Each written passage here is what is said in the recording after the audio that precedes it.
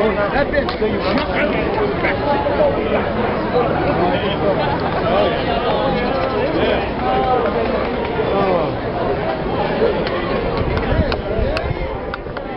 Victoria Zangi-Brown. I'm Director of Human Resources with Westway Residential Services.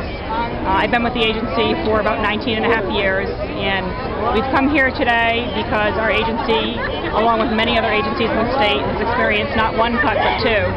The first cut went into place, was passed by the governor on the 1st of July. The second cut was placed October 1st this month. The cuts combined came to a 24% reduction in our overall budget, and it's not just our budget, it's all the agencies' budgets that are here today.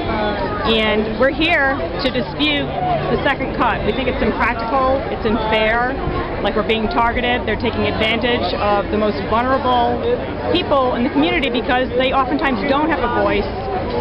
They don't always have the best advocates, so we're here to advocate for them. So even though I work for the agency, I support the people, I believe in it, I wouldn't be staying in the field for all these years. And that's true of most of the people who are here today. We're here with families and individuals that receive services that are all concerned about the cuts to this year's budget and the real impact it's having on those folks. Sure. So what's happening here right now? People are sort of surrounding the State House? Yeah. Where people are moving around the State House. We're hoping to form a continuous circle. I think we'll achieve that.